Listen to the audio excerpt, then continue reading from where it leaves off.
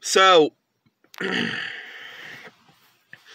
yeah, not gonna lie, so, Doomslayer from Doom is also a skin in Fortnite. So my thoughts about it. Not too crazy about it.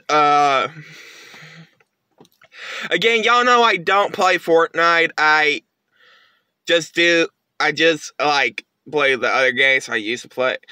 Well, I still play them until now, like, the old school wrestling games on the PS2. So, like, the newer games, like 2K22 and all that.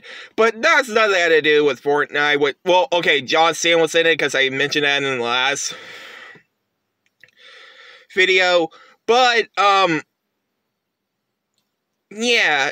Again, I'm not too crazy about it.